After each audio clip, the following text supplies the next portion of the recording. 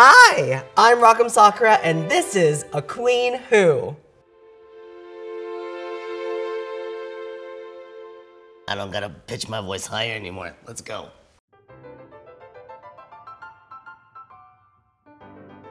Okay, so a queen that I would want to double date with, I would probably choose Sugar Cane and her partner. I think they're very sweet. They're very wonderful people. And if we started flipping and flopping around, I can get by either one of them, I think. Right? Yeah. Yeah?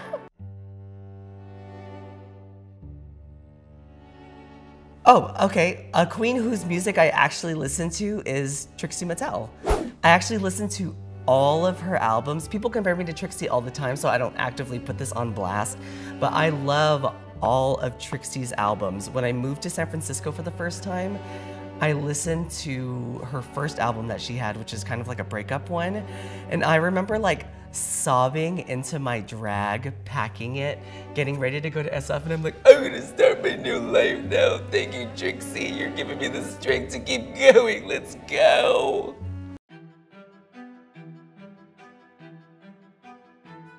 Oh, a queen who has the wildest imagination is definitely Crystal Methyd. Crystal Methyd is one of the most creative people I've ever seen. She has such a great use of color, great use of concept,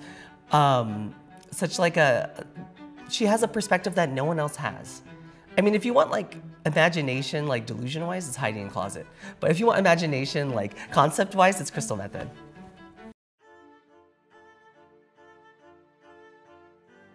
Okay, a queen who needs to get knocked down a peg, Heidi N Closet. Or did you say you want me to peg? Because I'll do it. No, I think she needs to get knocked down a little bit of a peg because ever since she got Miss Congeniality, she's like, I don't know, something about her. She's too nice and charismatic. There's something deep and dark behind those eyes that we're just not seeing.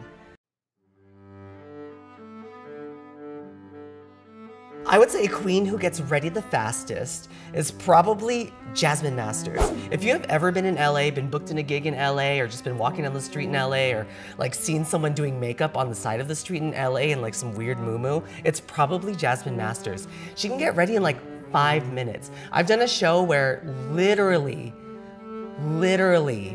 like maybe 5 or 6 minutes before it's time to perform, she like walks in and she's like, all right, Jush, let's do this thing. And then she'll just put like, I don't know what she does. I like turn around for a second, she's already done, but I assume she just puts foundation in one hand and like shadow in another. And then she just goes like that.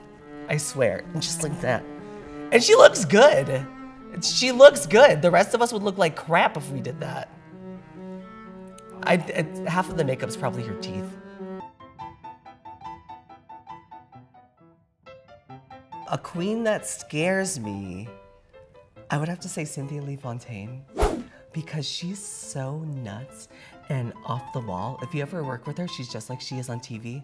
Like she'll be talking like this and then she's talking about the butthole. She'll be like, in one breath, she'll be talking about one thing and then another thing and it'll go all the way back to her cuckoo and her butthole. I don't know why.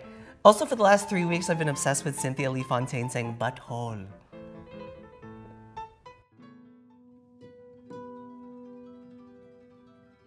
Okay, so if I had to choose a queen to be with in a zombie apocalypse, first off, you're gonna need someone who's strong, so a man. So probably Brita Filter, because that's a man. A queen that loves sports is Jan. Jan absolutely loves sports. I think on our season, she came out with a soccer ball. Her whole persona is based around like a cheerleader sort of type. She loves to like, I think she like actually watches like actual sports, but if you're talking about a queen who loves water sports, that's Dahlia Sin.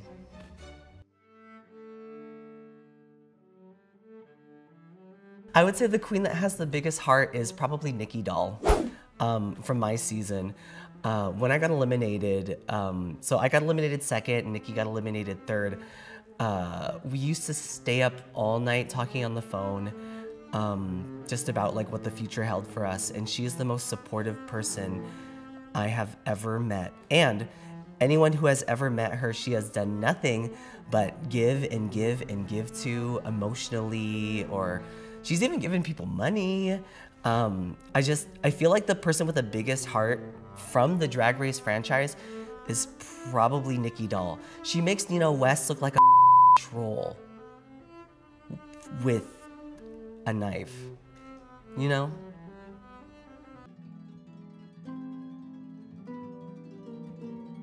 For some reason, I feel like Candy Muse is an alien because she's the only person who can have a very full, distinct conversation with someone and no one will understand what she's saying.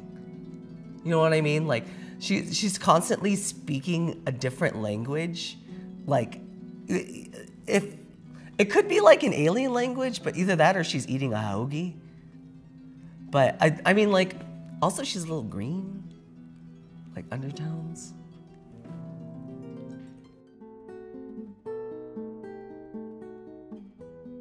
I would say a queen that deserves her flowers.